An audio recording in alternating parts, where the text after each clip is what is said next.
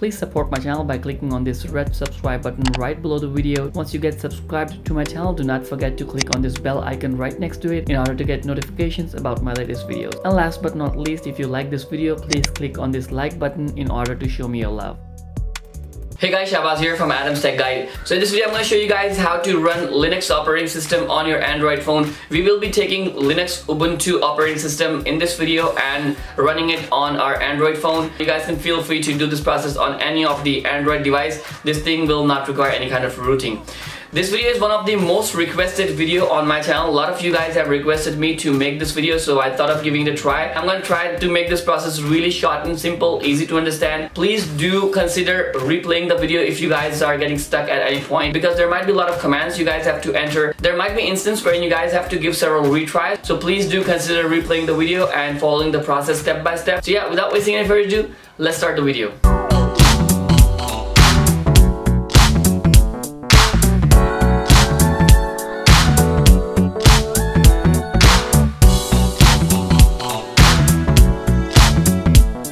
So guys, let's start the video. This is the phone which we will be using for today's video. Now before we start this process, we need to install two applications. One is VNC Viewer and second is Termux. As you guys can see, I have already installed both of the applications on my phone. Now first off, I'll start the Termux and I'll check if I have anything on my phone. So I'll just type in the command ls and I'll press enter. And as you guys can see, I don't have anything because it shows blank. That means I probably don't have anything on my phone. I will now head over to the Word file which I have made. We have the commands on these Word files. So these are the commands which we will be entering in our Termux in order to install the additional files which are required for us to run the Ubuntu OS on our phone. So I will copy this. Now once we have copied the command, we'll have to go to Termux and we have to paste the command which we copied from our Word file.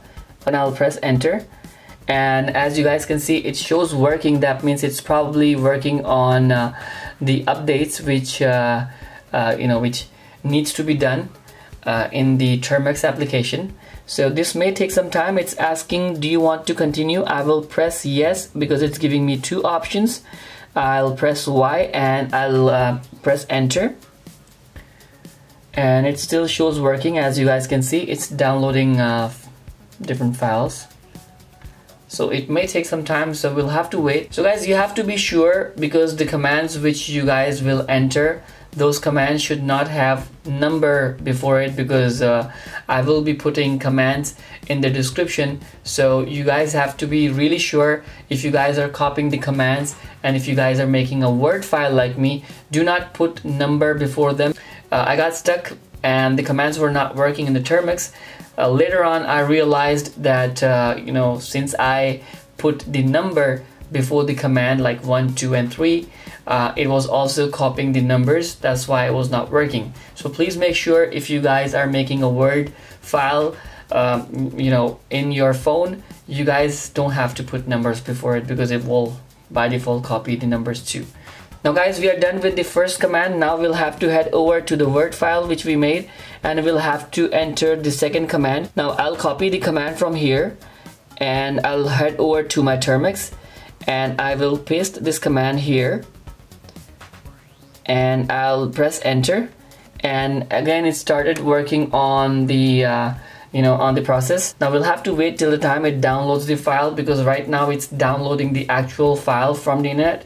I'm going to pause the video right here and I'm going to resume the video once the thing gets completed. It has completed the process. Now I'll head over to our Word file and we will use the third command. I'm going to copy it from here. I'll head over to Termux again and I will paste the command. Okay.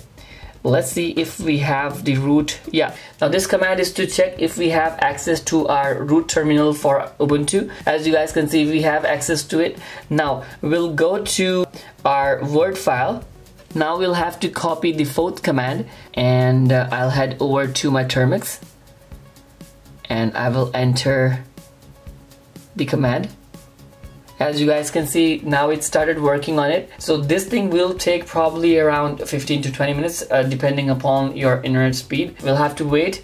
This thing will take some time, so probably this is the fourth step. and the fourth command will take some time. So yeah, you have to wait, and I'll be back once the process gets completed. So guys, you'll have to make sure there will be a point when the command will ask you to select the keyboard layout, and it will going to give you the numbers to select. Now you'll have to keep on pressing the enter button unless it gives you the option to select an appropriate number. So there will be a point when you will try entering the number. It will not take that number unless you press the enter and you come down at the bottom, which will then give you option to select that number. So please do bear this thing in mind, that once this thing gets completed, it will give me the option to select the keyboard layout, and again it will give us the same option to go down at the extreme button, select an appropriate number. So the process is completed. Now once the process gets completed, it will ask you to select the option for the keyboard layout. I'm gonna have to press enter and expand to get the proper layout for my keyboard. I will have to press 3-1 for United States, and I'll press enter. Again, it's asking me to select a language. I will press 1 for English, United States.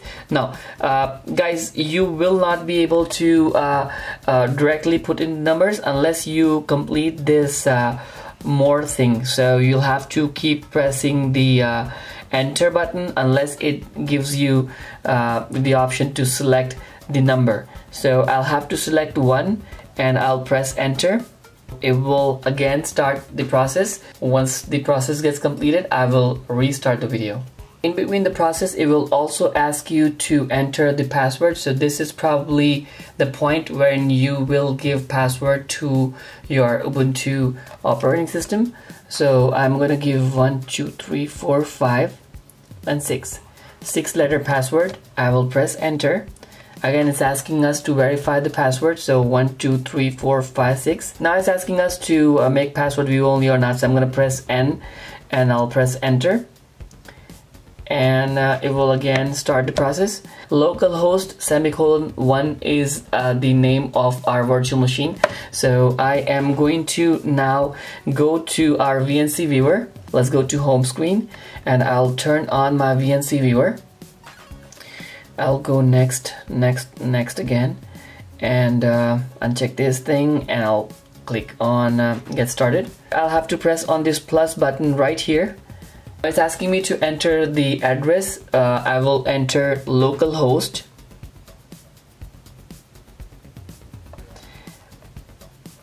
Right, and I will so name will be Ubuntu. I'm gonna create it. I'll try to connect this. Let's see if it is fetching up the details. Unencrypted connection, so I'll press OK. Now it's asking me to enter the password, so I'll press 1, 2, 3, 4, 5, 6, and I will turn on this button which says remember the password, and I'll press done.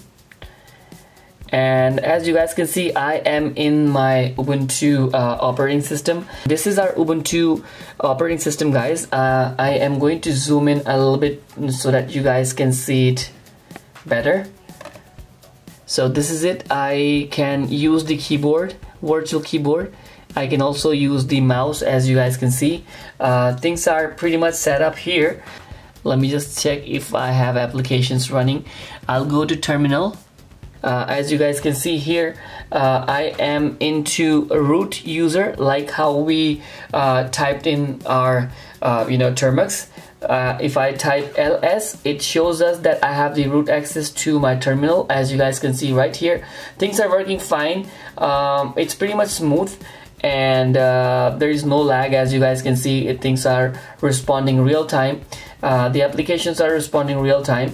If you guys want, you guys can also go to internet and check how to install these softwares. You guys can use terminal and you guys can install additional softwares. If I want to close this, I just have to click on the cross sign right here, and it's asking me if I want to disconnect the session. I will have to click on disconnect. Once you guys are done using this, go to termux, and you will have to type in VNC server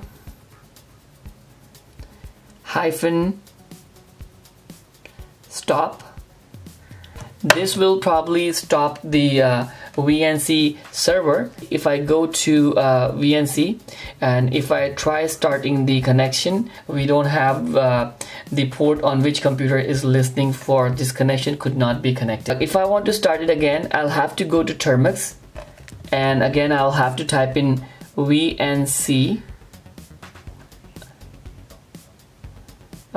server hyphen start, and if I press enter, it will start the VNC session again. And now if I go to VNC and if I press this, it will again give me the, so just turn on this thing. Every time you open VNC server, it will give you this an encrypted connection. Just turn this thing off so that it will not give you this error again. Click on OK, and here you have it. So guys, that's it. Thank you for watching. So that's it guys, that's it for today. Thanks a lot for watching this video. I hope this video will provide you guys all the information you need. If you guys have any questions to ask, if you guys are getting stuck at any point, please do feel free to write down your issues in the comments box. If you guys are new to my channel, please do subscribe to my channel in order to become a part of this tech family. Do not forget to click on the bell icon right next to the subscribe button in order to get the notification about my new videos. Please give me a thumbs up if you guys like this video. Thanks a lot guys again for watching this video. I'll talk to you guys in the next one. Peace.